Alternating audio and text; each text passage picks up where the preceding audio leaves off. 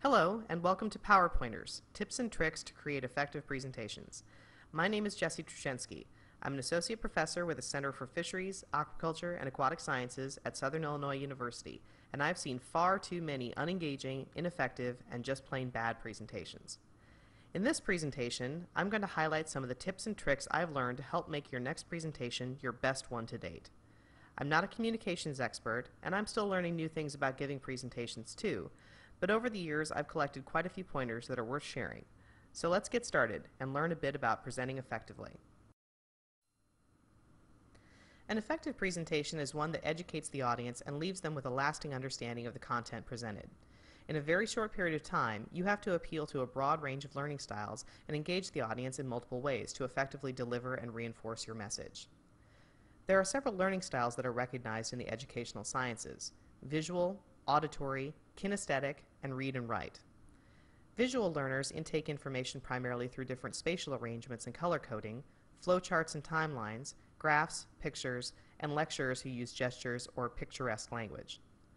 Auditory learners intake information primarily by listening to lectures, discussion, explaining the information to others, and remembering interesting examples or anecdotes. Kinesthetic learners intake information by using and doing, particularly if multiple senses are engaged. They also learn from examples and illustrations, lecturers who use real-world examples and case studies, applications, exhibits or examples, and trial and error. Read and write learners intake information in the form of lists, headings, glossaries and definitions, and lecturers who use words well and provide lots of detail. Most people do not fall purely into any one category, and often learning and memory are increased if you have multiple senses engaged during the learning process. For example, even if you are primarily a visual learner, you're more likely to remember information if you both see and hear it, even more so if you see it, hear it, and write it down. A really effective presentation will engage multiple senses and help the audience to achieve a sort of synesthesia, a state when multiple senses function together. Now, technically, synesthesia is a condition in which colors have smells or tastes, numbers or words have colors associated with them, etc. But I think it's an interesting concept to consider when you're trying to educate an audience. If you can deliver the same message visually, audibly, even subconsciously, you can create a sort of synesthetic experience for the audience. That is a memorable presentation, and an effective one. Let's start by discussing visual aids and how to prepare effective slides. Slides are simply one type of visual aid. They are not the sum total of a good presentation. They are there to help you express yourself, illustrate concepts, and leave your audience with a lasting impression. Slides can help you structure a talk and stick to a timeline, and they also provide you with reminders or prompts during the presentation. But this is not their primary function. They are simply visual aids. Consequently, your primary focus in preparing them should be clarity. If the visual aids aren't easy to visualize and don't aid the discussion, they're nothing more than a distraction. Your secondary focus should be aesthetics. As you'll see in this presentation, there are multiple ways to present information clearly, but some leave a more lasting, professional impression than others. In a technical presentation, visual aids are often used to present our data. Here again, there are multiple ways to do this. Depending upon how you choose to present your results, you can really leverage all those hard-earned data points and deliver a powerful message. Or you can misrepresent your data entirely. We'll discuss examples of both in this presentation. In preparing your slides, it's important to remember that more is not always more.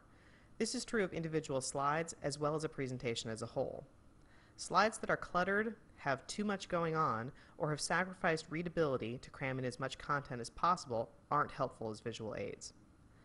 Similarly, if you have too many slides, you'll spend more time transitioning from one slide to the next than you do on communicating with the audience. The right number of slides varies from person to person and also depends on the kind of presentation you're giving, but a good rule of thumb is 1 slide per minute. Again, remember that slides are just one part of an effective presentation. Poorly prepared slides certainly won't help, but even the most carefully prepared and powerful visual aids won't save a poorly delivered presentation.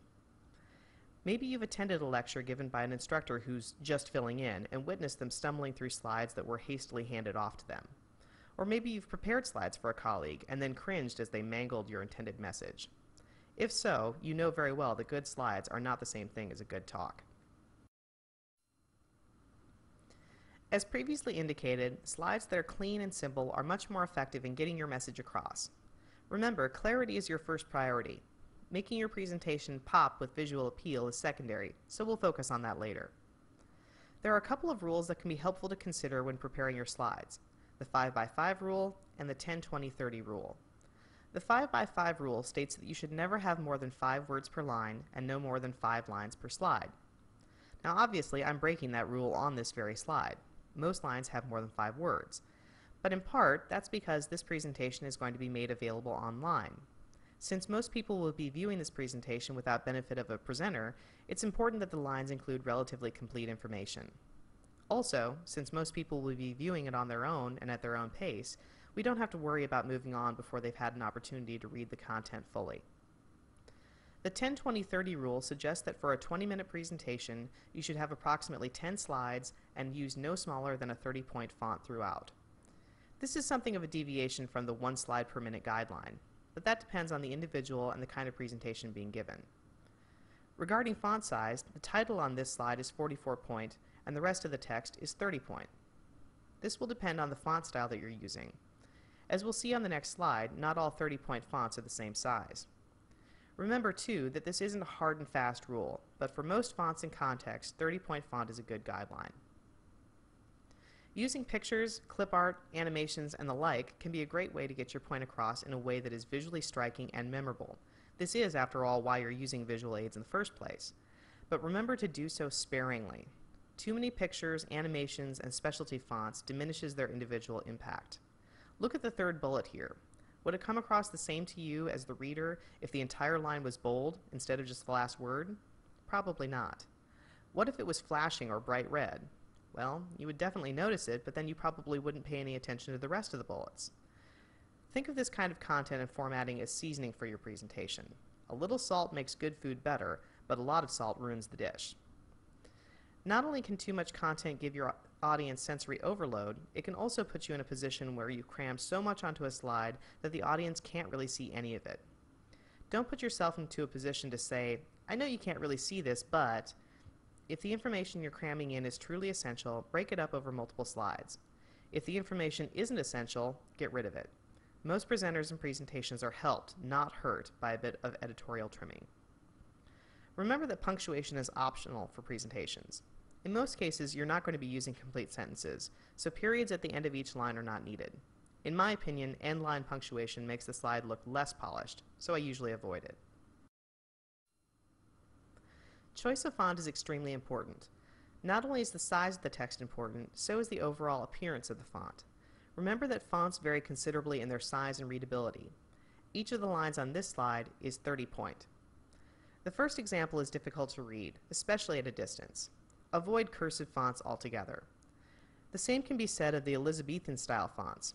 Most people can't read this easily when it's right in front of them, much less at a distance. The third font isn't terribly easy to read either, but it also conveys a message that you might not want to in the context of a professional presentation. It's cutesy and implies that your presentation is, at best, casual, or at worst, childish and amateur. The fourth line is Times New Roman font. Although this is a commonly used font and it's a preferred font for manuscripts and other documents, it's not a good choice for presentations. The problem is that it's a serif font. Serifs are the little ears or structural elements at the ends of the typeface lines. There's an example illustrating serif versus sans serif fonts in the next slide. Serif fonts are often blurry when projected, and they should be avoided. The bottom 3 lines are all size 30 Arial font. It's a sans serif font and is clear to read, but remember that fonts can vary considerably in terms of their character spacing. The first of the Arial lines is Arial Narrow, and it's much more compact and not as easy to read. Also, keep underlining, italics, bold, and other specialty fonts to a minimum. These modifications can be a good way to highlight key elements on a slide, but if they're overused, they lose their impact and can lead to eye fatigue. Here is a direct comparison of a sans serif font, shown in the top line, and a serif font, shown on the middle line. The serifs themselves are highlighted in red on the bottom line. As you can see, even though the fonts are otherwise identical, the top line projects much better and will be clearer to an audience, especially at a smaller size. Once you've decided on a font, choosing a color scheme is the next important choice you need to make. This may seem like simple aesthetic preference, and to a certain extent it is. You can create a good color scheme based on just about any base color you happen to like. But it's important to recognize that not all colors play nice together, and that colors can convey different messages to the audience, depending on which ones you choose. Colors are generally defined as warm-toned or cool-toned, as illustrated on this color wheel. Yellows, oranges, reds, and purples are generally considered warm, whereas greens, blues, and indigos are considered cool. Although some may find associating colors with temperatures a bit strange, it's really quite intuitive. Think of a water faucet. There's no question that you'd associate blue with the cold tap and red with the hot tap. One interesting attribute of warm and cool colors is that opposites tend to attract and please the eye. For example, combinations like yellow and indigo, blue and orange, or green and purple tend to be very complementary. This doesn't mean that other combinations can't be effective, but they may not be as clear. Green text can get lost on a blue background, for example, or they may clash rather than complement each other.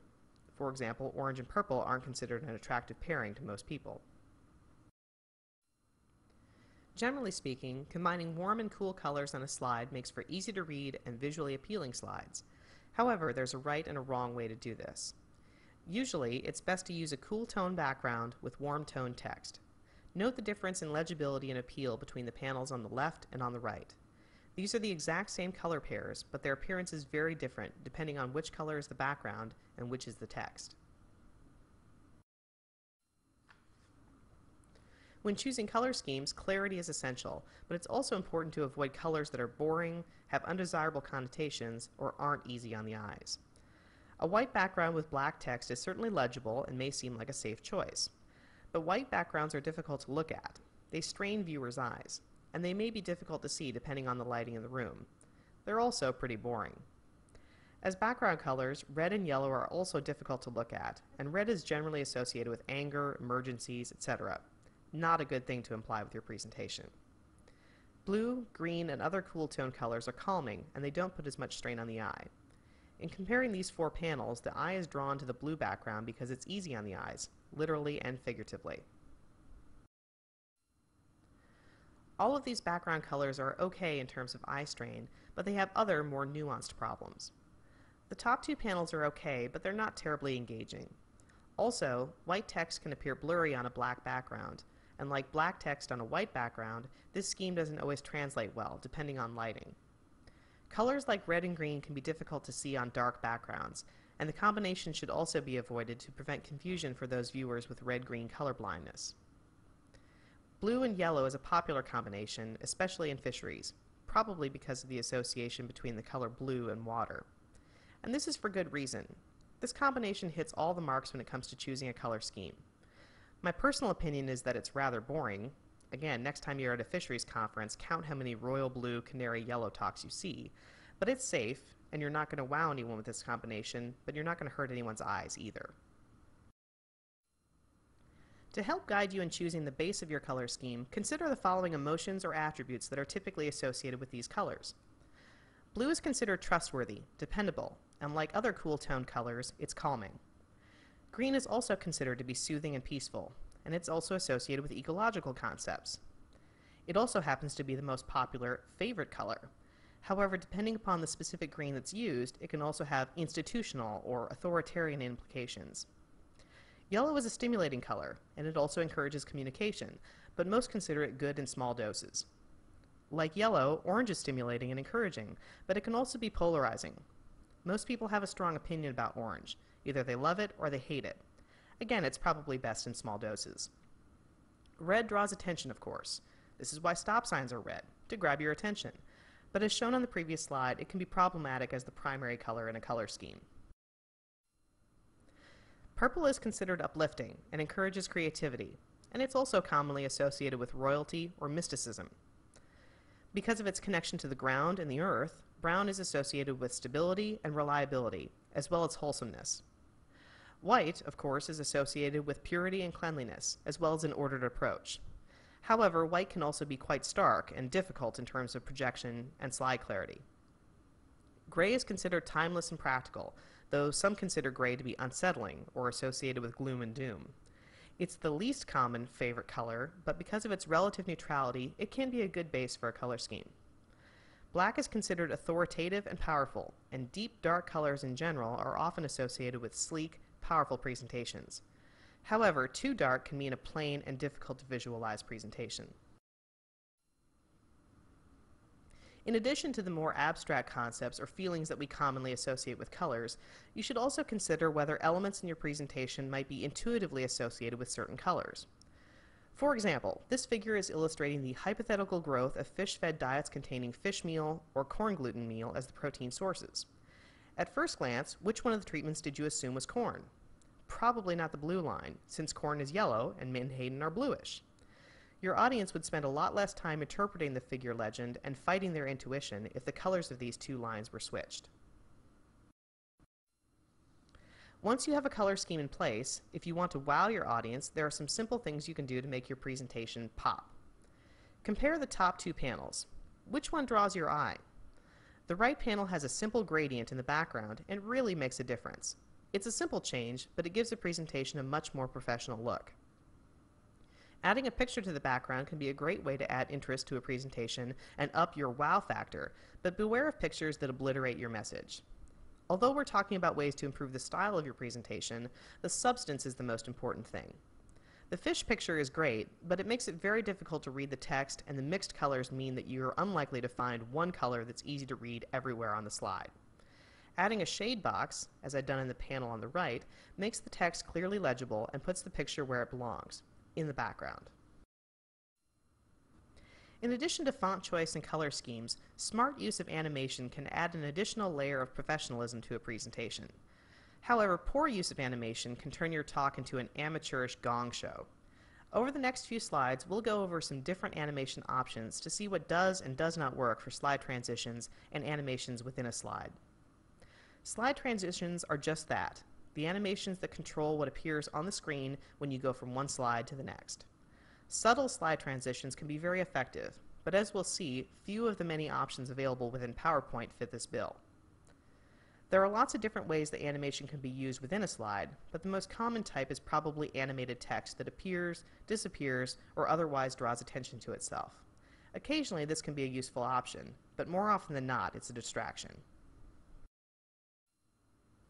So far, I've been using a subtle slide transition option called Fade Through Black. This means that when I go from one slide to the next, it's not harsh transition because the first content slide is allowed to fade through a completely black slide, which then fades into the next content slide. This fading process occurs very quickly, and so your eye doesn't perceive it as slide 1 black, slide 2, but rather as a seamless, smooth transition. I've been using Fade Through Black so far, so to show you what it looks like without this animation, the next slide transition will be a direct transition. No fading, no blending, just one slide to the next. We'll start with one dummy slide, showing some mock content, and then directly transition to a second dummy slide. Again, this is a fairly subtle difference, so you may need to go back and forth between the slides in the slideshow in order to see it. So this is dummy slide number 1, and this is dummy slide number 2. Did you see the difference? It's a much more abrupt means of transitioning than you've been seeing in this presentation so far. Now let's go back to the Fade Through Black option so that you can see how much easier it is on your eyes when we transition through the next two dummy slides. So here's dummy slide number 1 again, and here's dummy slide number 2. Again, I was using Fade Through Black here, but Fade Smoothly is another good option for subtle, effective slide transitioning. Basically, this is the same transition as Fade Through Black, minus the black slide, so the slides simply fade into each other. We discussed two different options for effective, subtle slide transitions, Fade Through Black and Fade Smoothly. PowerPoint gives you dozens of other options. Why not use those? Over the next few transitions, you'll see why you shouldn't use these ugly, distracting, and time-consuming. So here's dummy slide number 1 again, and here's dummy slide number 2, using a clockwise wheel transition. Here's dummy slide number 3, using a dissolve transition. And here's dummy slide number 4, using something like a newsflash transition. As you can see, these last few transitions are very distracting and disruptive, and they add nothing to your presentation besides an amateurish, look what I can do element, and lag time between the slides. So remember, subtle transitions can polish a presentation, but you're better off using nothing, in other words direct transitions, than these quote-unquote flashy transition animations. The same goes for animated text. If you have a particular point that you want to emphasize, or text you don't want the audience to see until you've made a particular point, animated text can be useful. However, in most cases, having every line animated is distracting and annoying for the speaker and the audience and takes up valuable time during a presentation. So don't do it. Some people are fond of using animation to highlight items in a list to make it clear that this is what they're talking about at that moment or will be talking about next. This is really common for outline slides, wherein the presenter lists a series of topics to be covered during a presentation, and then animates the first item, using a different color or by dimming or removing the other items in the list, to show that that's what they'll be discussing first. Then, when they're ready to move on to the second topic, they'll show the list again, but this time with the second item animated. Personally, I find outline slides to be unnecessary, but this kind of animation is especially unnecessary and a waste of time. Unless you've structured your talk very poorly, of course you're going to talk about the first topic first. Along these same lines, if you need to provide your audience with reminders of what you're talking about while you're talking about it, you probably need to come up with a better plan for your presentation. So it's not to say that you should never animate text or other elements within a slide, but remember to use these animations sparingly and only when they really add something substantive to the presentation. Okay, so you've made smart choices with respect to the visual clarity and appeal of your presentation. The next thing that you should pay special attention to is the proper presentation of your data. Obviously, presenting data clearly is central to a good presentation. That's why you're giving the talk in the first place. But here again, how you choose to present your data isn't just about aesthetics or how easy it is to visualize one line or data point versus another. There are many different kinds of figures that can be used in a presentation, but just because you can plug your numbers in doesn't mean that it's an appropriate way to show your results. In some cases, poor figure choice means that the data aren't presented as clearly as they could be. In other cases, it can lead to figures that misrepresent your data, mislead the audience, and create implications or interpretations that are simply incorrect.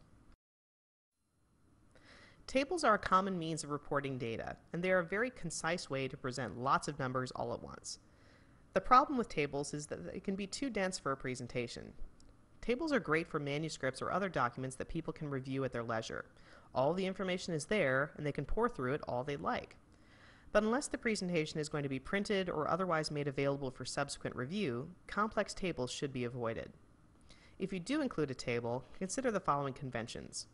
First, independent X-type variables are typically shown in rows, and dependent Y-type variables are typically shown in columns. This doesn't mean that you can't do the reverse, but this kind of arrangement is the most common, and if you follow it, you'll spend less time trying to orient your audience to the table. Second, use formatting options to your benefit. By using different colors, shading, or fonts, you can draw the eye to the most important information and help your audience avoid getting bogged down in the details. Here is an example of a poorly designed table for a presentation. This table shows the formulation and composition of 4 different diets. There are a number of problems here. First of all, the text is all quite small, and the outlines used throughout make it difficult to read the table as a whole. Also, there are no clues as to what the audience is supposed to be focusing on. All of the values in the table are the same for each diet, except for the fish oil and soybean oil content. If this information was highlighted in some fashion, the audience wouldn't have to visually sift through all of the rest of it to find this out. Now here is the exact same table with some formatting changes. First off, the table is much easier to read. Although the font size is the same, the numbers appear easier to read because they don't have to compete with all those white outlines around each cell in the table. By using different colors, I've highlighted the 4 different diets, and I've also given the audience a subconscious clue to their composition. People typically associate fish with the color blue. Note that the diet containing the most fish oil is the darkest blue color, and as the fish oil is increasingly replaced by soybean oil, the color associated with the diets gets increasingly lighter.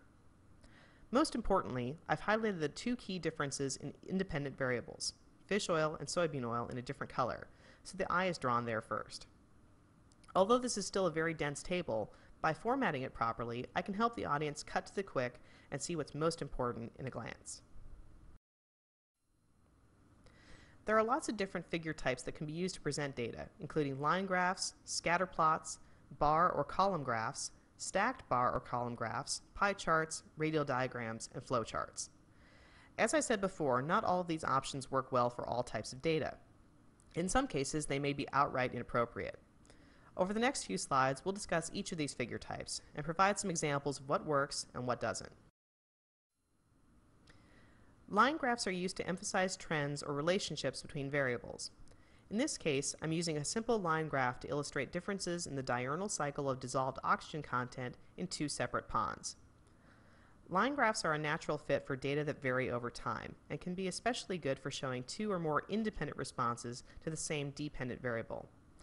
Although line graphs can get messy if you have too many lines you're trying to show on a single set of axes, for a few sets of data points they can be quite effective. In this case, you can see I'm using two colors from opposite ends of the color wheel, which make the lines complementary but readily distinguished from one another. However, line graphs aren't always appropriate. Consider this example, comparing a standard line graph on the left with an XY scatter plot on the right. These are the exact same data, but they look very different and imply a different response of tissues to increasing selenium in the environment. The reason the figures look so different is the spacing along the x-axes. Whereas the XY scatter plot correctly spaces the x values along the axis at the appropriate intervals, the line graph spaces them all equally. Essentially, the line graph considers the values of 0, 10, and 50 as categories with no relationship to one another, not increasing values of a continuous variable. The line graph places x values of 0 and 10 the same distance apart as 10 and 50, and the result is a misrepresentation of the data and a misleading figure. Even if the x values are categories or discrete variables, that doesn't necessarily mean that a line graph is a good choice. In this example, I'm showing a line graph on the left, when a column graph on the right is a more appropriate choice. Line graphs are to be used when there is an expectation that there is a relationship between one data point and the next. In this case, with the use of a line graph, we are implying that gill nets yield a CPU-E of approximately 9.5, otter trawls yield about 0.5, and something intermediate between these two gear types should yield a CPU-E of 5. Which begs the question, what kind of gear is halfway between a gill net and an otter trawl? Of course, this doesn't make any sense, and neither does a line graph for these data. A simple column graph is the most appropriate way to present data such as these. Here is another example of when line graphs should really be replaced with an XY scatter plot. These are the same data sets, but you can see that the dots are connected in the line graph. Does this kind of connect the dots approach really tell the reader anything or provide predictive value? No. These data really call for the use of an XY scatter plot, which allows trend lines to be fitted to the data. This highlights the positive relationship we are really trying to illustrate, and also provides the equation and an estimate of how well the data are predicted by the line. We've already seen a couple of examples of scatter plots as superior alternatives to line graphs. Scatter plots are similar to line graphs, of course, but they are intended to show relationships between continuous variables. Although line graphs can be appropriate for certain types of continuous data, like time, as long as the x values are equally spaced, an XY scatter plot is usually a more appropriate choice. Here are two figures illustrating the relationship of two sets of continuous variables, carcass lipid content and fish length, and carcass protein content and length. As you can see, we have fitted each data set with a linear regression and have provided some additional statistics about these models of the data. It's important to recognize that there are really two elements of these figures: the p-value, which tells you whether the slope of the line is significantly different from 0, and the r-squared value, which tells you how much of the variability in the data is predicted by the line. So although both of these relationships are significant, neither explains more than half of the variability in the data. So when you present data with p-values and r-squared values like this, it's okay to tell the audience that the relationship is statistically significant, but in terms of biological relevance, it's important to note that the x variable is still a relatively weak predictor of the y variable. For discrete data, bar or column graphs are usually the best choice. The only difference between these two figure types is their orientation. Whereas column graphs like this one show the independent variables along the horizontal axis, bar graphs show them along the vertical axis. Since the bar arrangement contradicts the typical XY arrangement of other figures, they are often avoided in favor of the more common column graph. Although column graphs are quite simple to construct, there are some very simple formatting options that can make a good graph go bad. First, the use of 3D effects. There are very, very few circumstances in which using a 3D perspective improves the clarity and appearance of your figure. The figure on the left shows the values cleanly and clearly. It's very easy to estimate the values by comparing them to the vertical axis. However, the 3D rotation of the figure on the right makes it more difficult to compare values effectively. These are the same data, but the 3D rotation makes the data look different, and in this case, less clear. As a general rule of thumb, the gee whiz things that PowerPoint lets you do to a column graph don't make you or your figures look smarter. That goes for 3D rotations and pictures or shapes inside the columns themselves. Another common pitfall for bar graphs is improper axis setup. Believe it or not, these two figures are illustrating the exact same data. It's hard to believe until you look at the y-axis. The figure on the left is showing a complete axis, from 0 to 200, whereas the figure on the right is showing a truncated axis, from 180 to 200.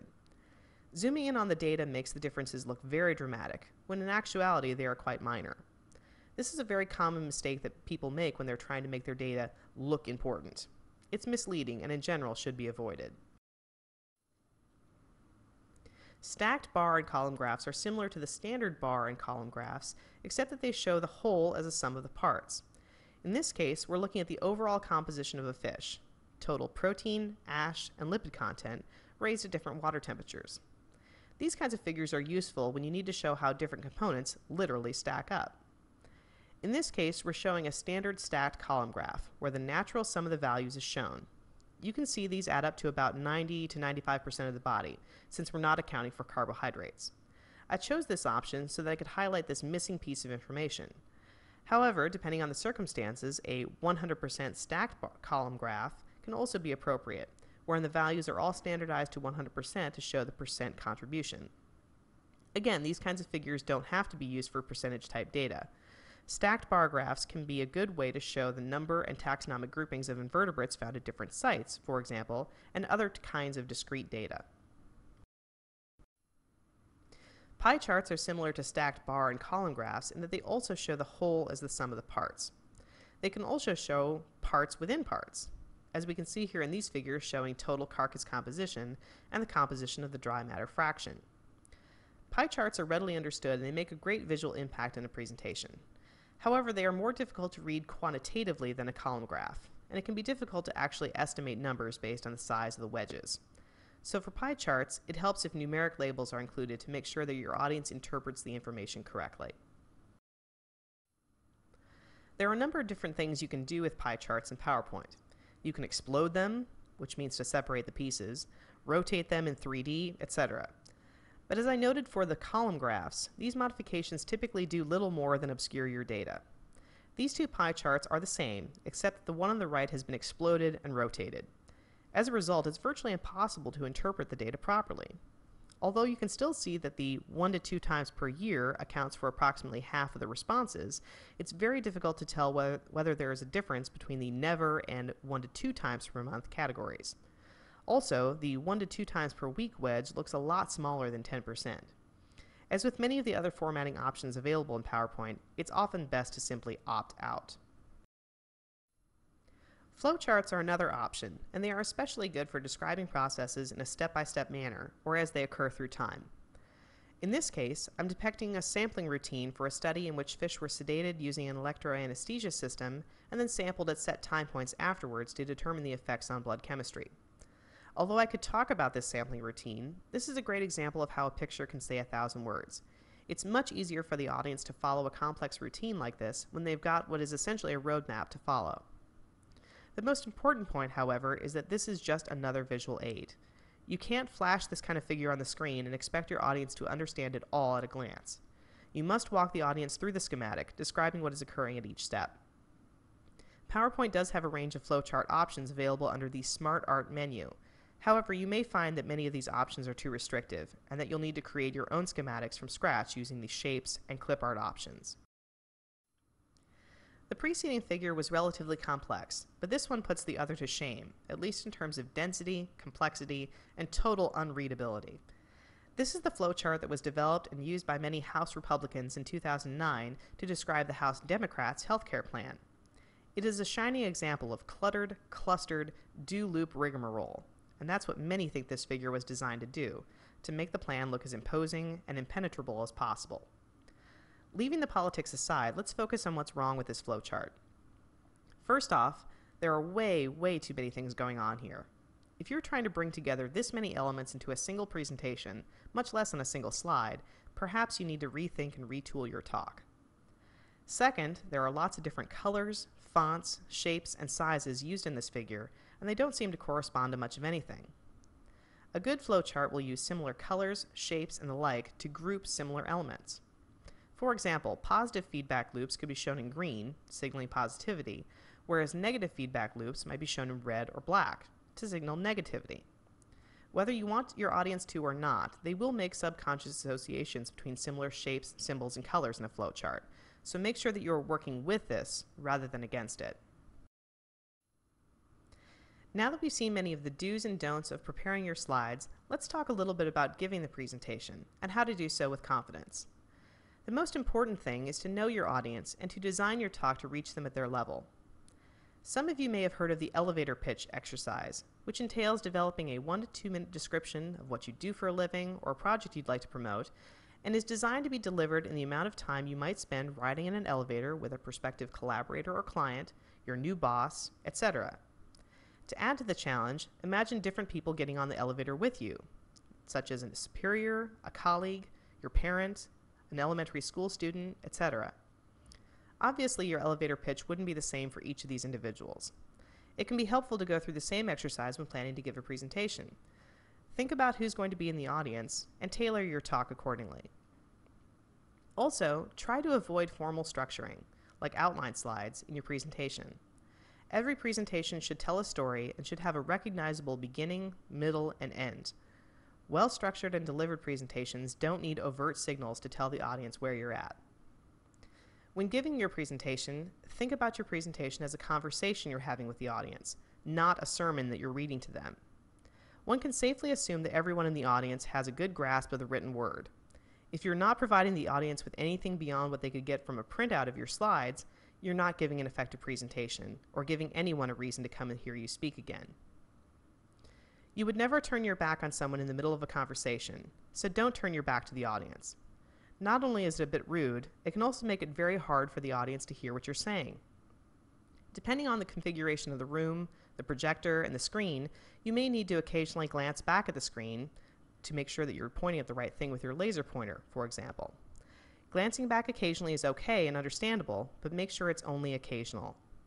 Also, if you're using a microphone, be aware that turning to and from the screen can make your voice louder or softer, especially if the mic is pinned to your lapel.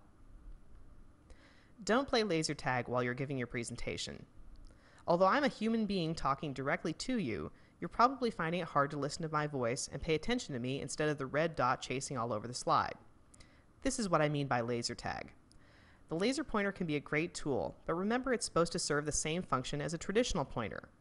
You wouldn't continually whack the screen with a wooden dowel during your presentation. Don't do the equivalent with the laser pointer. Also, don't point to every word in the bullet when you're saying it. As I said before, the audience can read just fine, and they don't need you to use the laser pointer like a bouncing ball to help get them through your presentation like it's a sing-along. Know the time limits for your presentation and abide by them. Not only is it bad form to have a talk go over or under time, many consider it disrespectful. We'll have some tips to avoid this on the next slide. And of course, practice, practice, practice. There's no such thing as becoming too practiced. Take the time to practice by yourself, with others, and if possible, in the place where you're going to be giving the talk, or another similar venue. Many presenters are thrown off by the mere presence of a live audience or an unfamiliar setting. The right kind of practice can help you avoid these pitfalls. As I said before, staying on time is critical. Although you can plan each slide to take more or less a minute to get through, you must practice to see whether this is really accurate for you and your slides. More often than not, people find themselves running long on time, so here are some tips to streamline your presentation if it's running a bit over the allotted time. First, present only the most pertinent information. If people want to hear the whole story in full detail, they'll contact you later or read your article on the topic. Second, don't present every data point ever generated.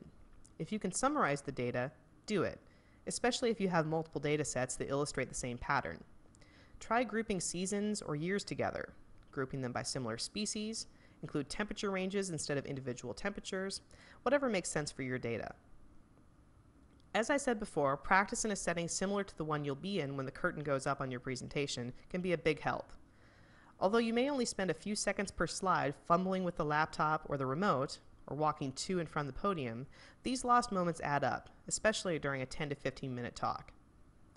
If your presentation is running long, don't plan to just talk faster. Although it's true that many people tend to talk a little faster than normal when they're in front of an audience and are maybe a little nervous, don't rely on this. If you see the moderator flash the warning sign and you've got a bunch of slides left to go, don't just talk faster.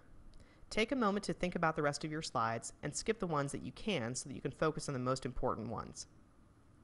Along these lines, it can help to assign mental mileposts to certain slides to help you gauge how slowly or quickly you're moving through the material. Let's say that when you're practicing, you discover that you're normally finishing your last method slide at the halfway point. When you're giving the presentation, if you're getting to that point in the first few minutes, that's a good signal that you need to slow down. Likewise, if you've used up more than half of your allotted time, it's time to pick up the pace and consider skipping a slide or two in order to complete the talk in the time allowed. Again, proper planning and practice will help you avoid these problems altogether, but if things start to go off the rails a bit, these tips can help you get your presentation back on track. In this presentation, we've covered the basics of planning a presentation, preparing slides, and delivering a talk with confidence. To tie it all together, it's useful to discuss the following questions as a group, or if you're watching this presentation by yourself, at least consider them and maybe write down a few notes. What are the most important elements of an effective presentation? We've talked about presentations as a story or a conversation that you have with the audience, and the importance of using but not relying on slides as visual aids to help you carry on that conversation. We've also talked about the importance of presenting your data clearly and correctly, and how certain types of figures and slide designs can help you do that. We've also talked about giving the presentation and delivering your message with the words you say and the subconscious messages you send with your slides and body language. What do you think are the most important elements? If you were to distill this presentation down to a top 10 list of guidelines, what would they be?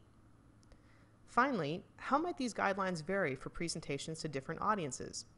Do the guidelines change depending on the context, or do you follow the same basic guidelines for clarity and effective communication in each scenario, but go about achieving that in slightly different ways for a conference presentation, lecture, job talk, etc.? In listening to this presentation and working through these discussion points, hopefully you've gained some new tips and tricks and can apply these PowerPointers in your next presentation. Thanks for listening, and good luck!